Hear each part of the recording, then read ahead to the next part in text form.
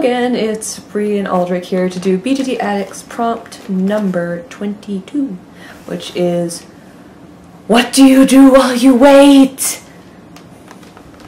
Everyone in the BJD hobby knows the pain of you have ordered your doll, and now comes the waiting game of what could possibly be anywhere from a week to a few months, depending on if your doll's in stock, mostly.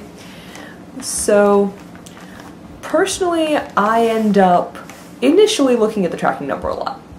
Like, every day, I'll go just check if there's any updates. And I have tried to give myself a rule, going through this 4 times, to only limit myself to doing that once a day, because if I do it more than that, I'll just get sad and frustrated that it hasn't updated within the last 4 hours. So, the other thing I tend to do is draw the character and try to make backstory for them. That's one of the things that keeps my mind off the insane amounts of waiting, because I will admit I'm generally a rather impatient person. I like having things, and I like having things I've paid a lot of money for. That's one of the only things about the dolly hobby I kind of don't like, is that most, like 99% of the time, you have to order online, and I like having the product in my hand when I hand over lots of money, but it's something I just kind of need to learn to get over if I want these nice resin friends and vinyl friends. These tiny little human-y shaped friends.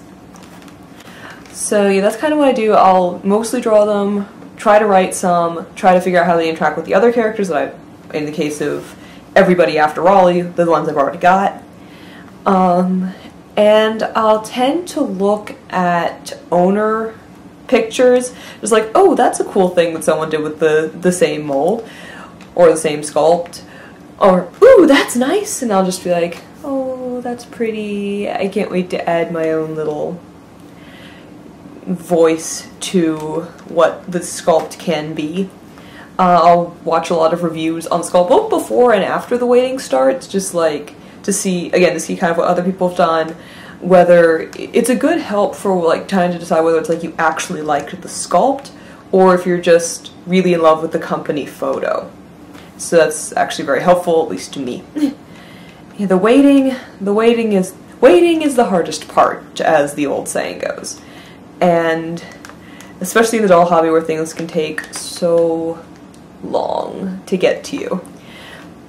But that just makes when they do show up so much more special, because it's something, if the anticipation has grown, the thing you want is finally here, the thing you've waited for and done all the stuff to try to distract yourself, because every once in a while I will actually like actively try to distract myself. Like, you're not allowed to look at dolls all day, because you, by you I mean me, are just going to get really obsessive again and go check that tracking number 30 times in a minute.